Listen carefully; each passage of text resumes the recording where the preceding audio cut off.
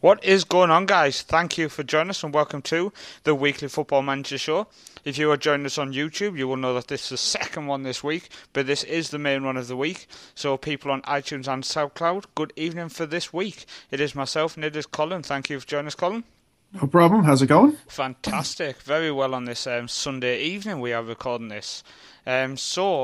What we're going to do tonight is we're going to talk about FM16 features, and we're going to have a look into our personal saves, Colin, and then we're going to have a little bit of talk about tactical movement, basically discussing how we set up for specific things, what we're doing currently in our saves, actually, which works out perfect to talk about. So the FM16 features, Colin.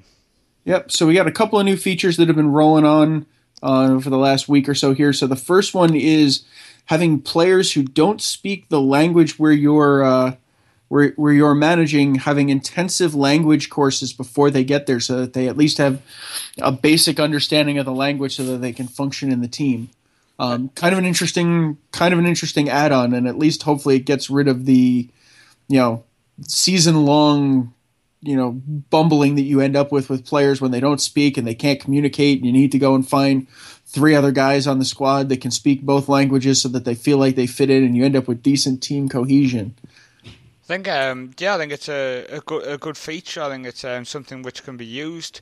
I am curious if you're in the lower leagues, obviously, if you turn professional in the conference, for example, if you mentioned in England, is it going to cost money? And if it does, how much? Is it only going to be a few £100s, or is it going to be thousands, which can then obviously leave you in the situation where you've got to decide, is it worth doing it? Is this player coming in as a backup so he could technically learn the language whilst he's sitting on the bench?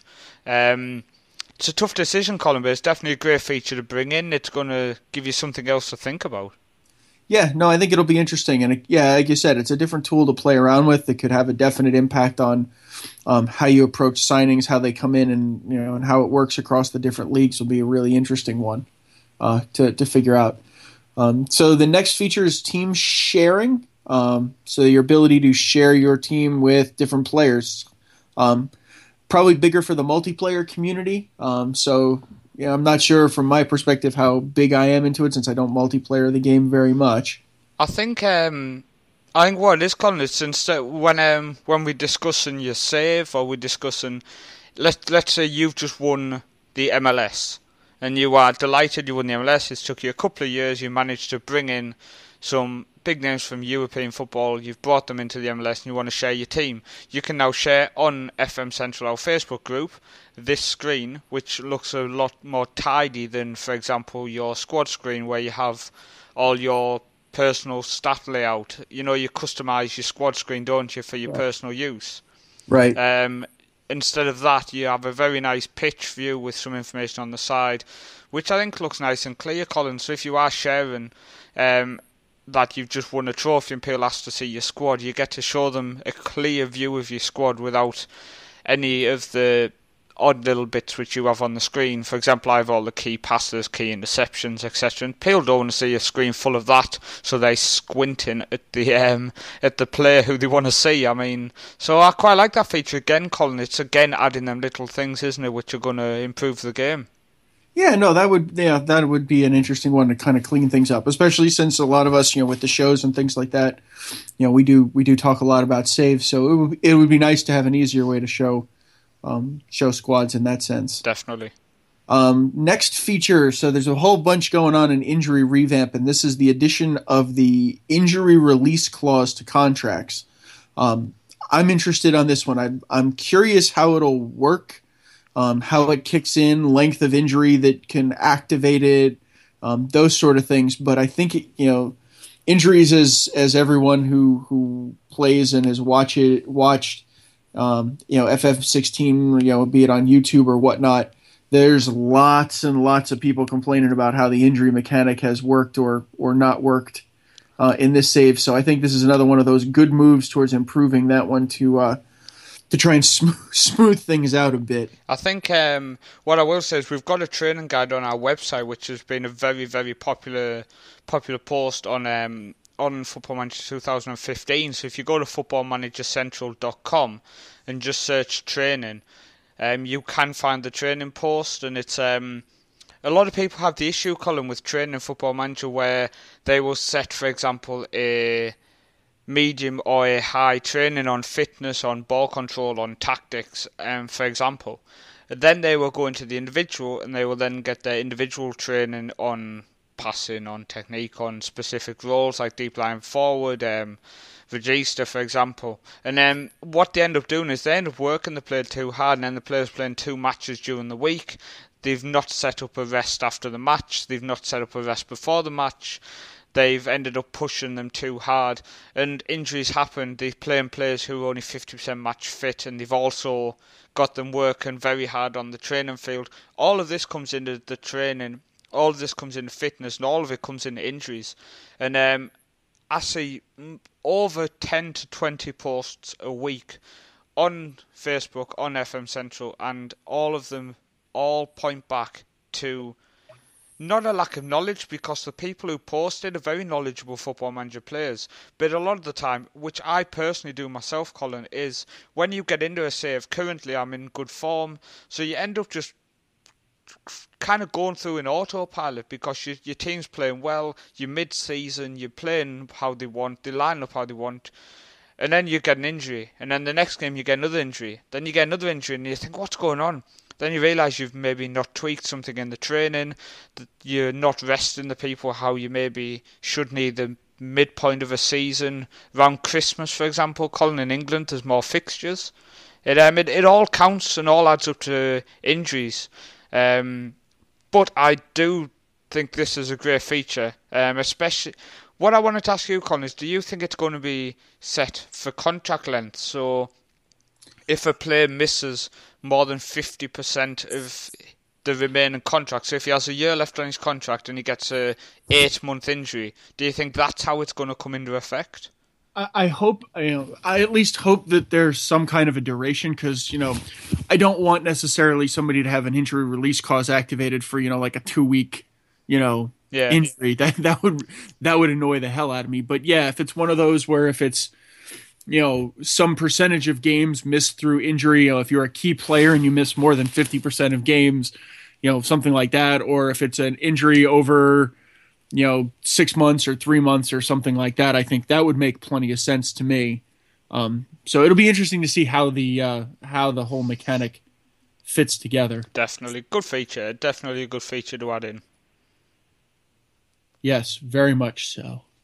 And then the last one we wanted to talk about was the change in competition confidence ahead of kickoff. So, as they're adding more dynamicism to the game, it looks like competition confidence is another, an expectation is another element that's changing along the way. Which is interesting, because if the team's got a better run of form, having higher expectations because the team's performing better would be something, sort of the way it really works. And I think it'll get rid of the cheat that I know a lot of people sort of take in is if you go in there and you make sure you fight with the board to get everything set to the lowest possible expectations, and then you overperform, it makes it easier to keep your job safe. So it'll be nice to have a little more dynamicism to that. Yeah, I think I am personally quite happy, but also very intrigued, because the screenshot that was posted on Twitter by at Football Manager, it wasn't overly clear, Colin, because they said it before a must-win 5:30 kickoff. There's more pre-match board confidence, and what the screenshot showed was Portsmouth's expectation was not to be outclassed in the Capital One Cup, and below it said competition update, reserve and judgment. So does that mean if they lose the game 5-0, the board's going to be really disappointed? Because what I would say is, I don't know about yourself, Colin, but they don't judge before the kickoff anyway. It's not like you're down at 10% before the kickoff. It is all judged after the kickoff anyway. So pre-match judgment is saying the reserve judgment literally means nothing. Yeah, I do wonder if it points to more dynamics going on through the game. I'm definitely curious to know what's going to say. Yeah. Because the screenshot they've put, to an extent, didn't make any sense. The screenshot, what they're saying has been added it sounds like a really good feature, but along with the screenshot I saw, it just kind of confused me a little bit, Colin. So I'm really curious to see exactly what it's going to do. Very much so. But we're going to talk about our personal saves and kind of bend twist them together with the tactical discussion. I'll go first, Colin. And what I'm just going to say is, people who haven't followed on FM Central on Facebook, I started with St Mirren in the Scottish Championship. First season I won the Scottish Cup, didn't get promoted. Second season I got promoted and won the Training Cup. Third season I won the SPL, so I won back-to-back titles, and then in the fourth season I won the League Cup, so I ended up winning every single trophy available. I then left at the end of the season due to the board basically accepting deals behind my back for a few players. I went to Belgium and managed the national team because they'd just been knocked out the World Cup at this point. I stayed for the National League and we didn't get out the group. We finished runners-up to France on 7 points. France had 8. And then Norwich came in for me in the Premier League. So I thought, you know what, I'll give it a go. Went to Norwich around Christmas time and I stayed for a couple of months. Then I wasn't settled, Colin. I was talking to you at the time about that. I just didn't feel any love for the save at that point. Right. Then Glasgow Celtic came in for me. And it was something I couldn't turn down. Obviously, I'd had success in Scotland with St Mirren, so the chance to go back to Scotland. Celtic were just behind Rangers in the league, and the season finished as it was when I joined, just behind Rangers. So I'm now into my sixth season on the game, my first full season with Celtic, and I'm trying to kind of build something, Colin, with them, which I kind of had at St Mirren. Now, we discussed this in the past, how at St Mirren my main aim was a counter-attack, quick-paced football. Now, this is where a lot of people, I think, struggle, is setting this type of football up, Colin. Now, obviously, you don't want to be playing only 30-40% possession. You want to control the game, but you also want to be effective in terms of not dilly-dallying on the ball. You don't want to play like Barcelona. So I tried to set it up with pace. Now, every single season with St Mirren, my wingers had a minimum of 15 or 16 pace. Normally it was close to 17/18. So over the summer with Celtic, I did the same thing. If you want to play counter-attacking football, your wingers have to have pace. And in the team instructions, one of the key things is clear ball to flanks, or maybe someone called Frank, and run at defence. Now, running at defence prevents quick distribution from your wingers. Now, also, what I set for my wingers is cross the ball from the byline. Now, that, again, along with run at defence, that prevents them just getting the ball and getting rid of it. I'm utilising what I signed them for, which is pace. So my defenders are now at Celtic, I'm trying to get them set up as ball-playing defenders. Again, people who followed it will know Naismith and Kelly from St Mirren. They are now with me at Celtic in my defence. So I'm trying to get my defence to play with the ball a bit, come out with it, then distribute. Because the idea of that is you want ball-playing defenders when you're playing counter-attack football, because they get the ball, and straight away, Colin, the opposition's midfield push onto them because they've got the ball. So the striker of the opposition can't chase down the whole defence on his own, so the midfield has to push up. As soon as they push up, we then distribute to the flanks and the wingers are away, and before you know it, the opposition can't double up on the wing, and they can't get the midfield across to try to double up either. So you end up catching the opposition off guard. And currently at Celtic, I've got a striker who has 17 for acceleration and 16 for pace. I just checked before we come on, Colin. And again, with having the wingers with pace and the striker with pace, and having the ball-playing defenders, I'm finding it's so quick and so effective. It just, as I say, I distribute goalkeeper distributions to the centre-backs. They get the ball. They will straight away pass to each other, Colin, because they're ball-playing defenders. That, as soon as the second pass is made, that is a trigger for the opposition to push forward. As soon as they push forward, that's a trigger to play the ball out wide to the flank, and then we gone. Um, my central midfield, currently I'm playing two in the middle and one just in front. Now what I'm finding is that I've set the one in the middle in the attack midfielder role. I can't pronounce it. What is it, Colin? Help. The Enganche. That's it. I've got him set as that. That's currently Jack Wilshere, actually. Um, Now, the idea of that is he's pretty obsolete because I'm getting down the flanks and then crossing it in. And he's not a tall Marion Fellaini type player, otherwise I would set him as a shallow striker because my wingers are getting down to the byline, he can cross it in, Colin, and he would be able to win it. But because I don't have that tall player, he's kind of just told to run around. If the winger can't get a ball in, he's normally there to assist. And then my two central midfielders, they're both decent at tackling. They both have 17 or above for passing. Because the idea of that, again, is the ball-playing defenders, they'll quite often distribute to the flank. The winger might knock it to one of my midfielders, then he will go for the 1-2. I find that happens quite a lot. You physically can't prevent your winger from passing the ball to the central midfielder. No matter what you do, he will do it. So you might as well utilise it. And because of my tactic, my central midfielders don't have to have a lot of pace, so it's literally all focusing on first touch, passing, and technique, and kind of vision. And vision's always important for your midfielders. But yeah, I hope that's been a little bit inside of Colin of what I'm doing, a little bit of an insight. Yeah. But now we're going to go on to the other end of the scale, Colin. You are playing at the bottom of the ladder, and you are developing a very decent, very hard-working, very solid tactic.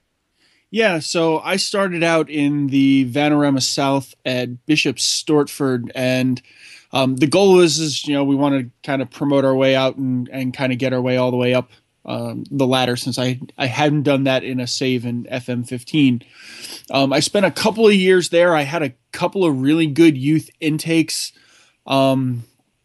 The team, the squad had always been sort of, please don't get relegated. And we were finishing, mid-table. I think I finished 14th my first season, 9th the second season. And then I got caught into that sort of expectations and money don't line up. I had the club making money, so money was coming, but probably not as fast as the expectations were riding. Yeah. So they wanted a promotion playoff on the lowest, wage bill in the Conference South.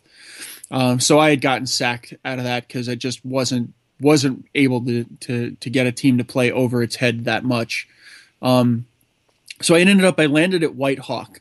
They were in 14th at the time, and it was, we want to be in the playoffs. So I had set up, so the team was a better structured, better put together squad. So I had set up, a mixture of tactics. We got into the playoffs in that first season, but lost in the final and missed out on promotion. So in the last season, I said, you know what, we're going after this one. We're gonna, we're gonna play the old school style of, if you can score more than me, you earned your victory today. So again, similar to what you were doing. So I set up very much a get the ball moving forward and attack style tactic. But the second piece of it is once we're attacking, to compress the field into the opponent's half, so that, if we lose it, the field is very compressed and we can quickly recycle back in. So similar how you said, I've got some high speed on the wings. I do play with one winger and one inside forward with the poacher. So what happens is a lot of the time we get the ball down, in my tactics case, it happens to be the left flank where the winger is. He screams down the side and looks for crossing opportunities as efficiently and quickly as he can. And then, between my attacking, sort of my advanced playmaker who makes runs, as well as the poacher and the inside forward, I've got three guys making runs in the box, which greatly outnumbers, the opponent's defenders. And usually there's somebody there to smash one home. If not, somebody gets in and, one of their defenders gets a header in the way of it. I have my two central midfielders who are supporting and coming up behind it, who are able to win the ball back, at the top of the box, 20 yards, that 20 to 30 yard range from the goal. And then now they can start playing it in. And now I've got plenty of guys in plenty of places. And then my back four will start pushing up. I have very attacking fullbacks as well. So then I've got multiple guys out on the wide, out playing wide, stretching the field, pulling a lot of width. And I have a lot of room for my guys inside the box to play. And, the net result is I end up with a lot of, trying to work the ball into the middle. That doesn't work sometimes. It gets pushed out to the side. You stretch the opposition defense. They get pulled out to try and react to the ball going to the flank. You get a cross in and boom, you score. I think last season I scored 94. I had a plus 32 goal differential. I scored 94. We were averaging 2 and change goals a game. I think I was averaging 4 a game at home. So my road form is really where we're spending a lot of time this season, because that's where I've sort of paid the price a lot, is I just haven't been able to go out on the road and score. But overall, I think, for a lower league side, where you have guys that you're looking at 16, 17, 18 pace acceleration out on the wings, right? You're not really finding much of that in the low leagues. And if you do find a guy with that kind of speed, that's all he's got.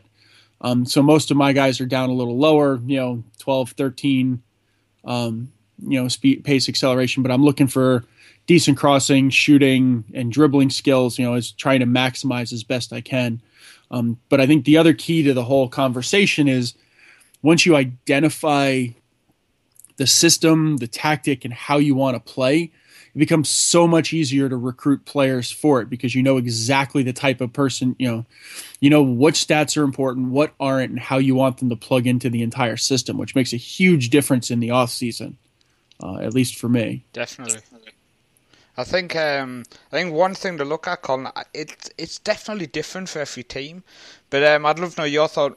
My idea is I've got a tactic. Currently, obviously, I'm kind of trying to tweak a little bit, but I've got a tactic which I have a base for in my head, and I'm signing players to fit that tactic. Now, I would always say to do that, but then you got to look at the clubs like Real Madrid, and for example, you've got Gareth Bale, you've got Ronaldo. You're going to want to kind of not build a team around them, but you want to try to input them in their best positions. So you can't always do it, but I'd definitely recommend kind of going in, quick look at the team, build a tactic around your best 4 or 5 players, then kind of tweak it as you go along and kind of just see what you can come up with. I mean, I built my whole tactic from... It's the exact same tactic I started at on day 1 at St Mirren, and the reason I came up with this tactic was I had Kelly and Naismith, who were both fullbacks but had very good central defender stats. So my plan was, right, I want to retrain them as ball-playing defenders. And I got Powell from MK Dons and Aarons from Newcastle on loan. Now, that was all done within the first couple of days of the save. As soon as I got that done, Colin, I just kind of looked and went, I've got loads of pace there. I've got these people who I really want to train as ball-playing defenders. And I had a central midfielder in Malin, who is also with me at Celtic now. I've got 6 former St Mirren players with me. So it shows, Colin, as well, if you build up relations, you can actually bring them players with you.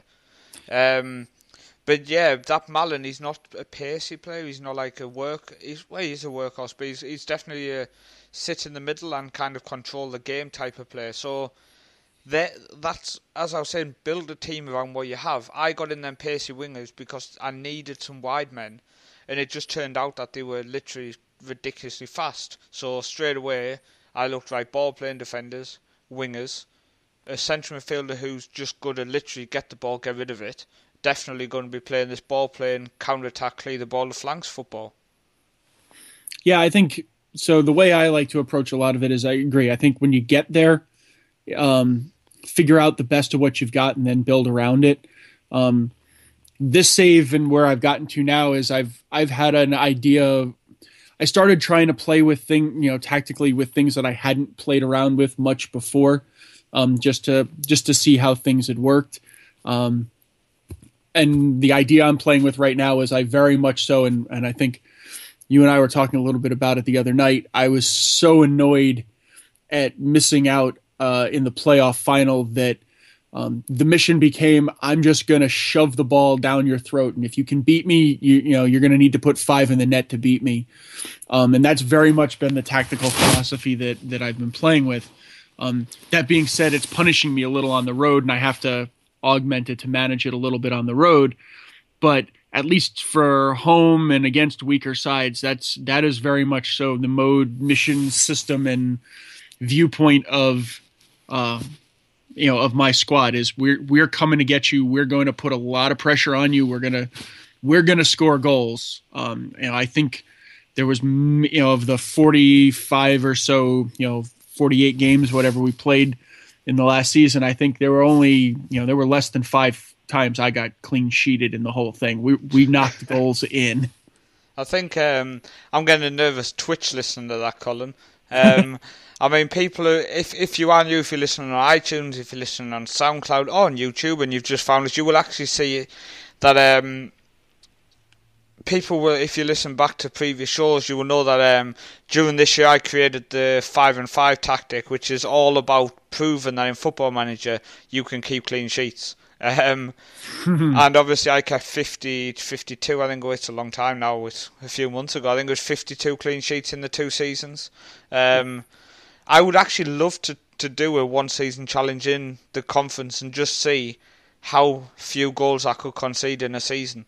But I think it's getting a bit too close to the release of FM16 to attempt that. Maybe in FM16 I can do that just for a little challenge to see if defending and success can be achieved in the conference, because I think you're definitely doing the right method, because the amount of people you see on FM Central on Facebook when they post when they're in the lower leagues, they always concede a shed load. It seems like it's just the norm. So I think the fact you've kind of just held your hands up and said, I'm probably going to concede a lot, but I'll tell you what I'm going to do. I'm going to put 5 past you. I think it's a great method. And I'll tell you what, it's a lot more entertaining. Oh, it makes it a lot more fun. It makes it a lot more fun, although at times it can get a little nerve-wracking. Indeed.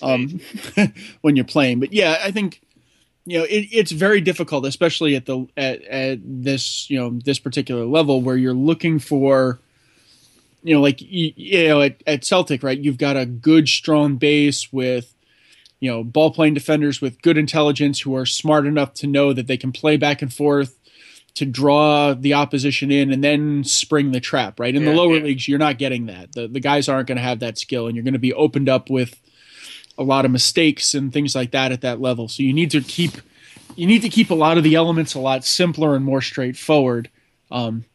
So we have some of the same similar elements, but yeah, they're just pieces of it where it isn't going to happen. There's no way it's going to happen. I couldn't make the team do it if I wanted to. So in that case, we're going to go pedal to the metal. I am genuinely excited for FM16 now, because I'm going to set up my first YouTube series, and I'm determined to show you, Colin, it can happen now. But that's the end of tonight's show. I thoroughly enjoyed this tactical discussion, Colin. Oh, absolutely. Always down talking this. So I hope people enjoyed it. I hope you tune back in next week. Myself and Colin will be with you for the long haul, because it is myself and Colin who are doing our weekly shows on YouTube, doing our daily uploads, daily series, Colin and myself. So something to look forward to. I want to thank everyone who's tuned in. I hope you have a nice week, and remember to join us for next week when we will be doing another weekly Football Manager show.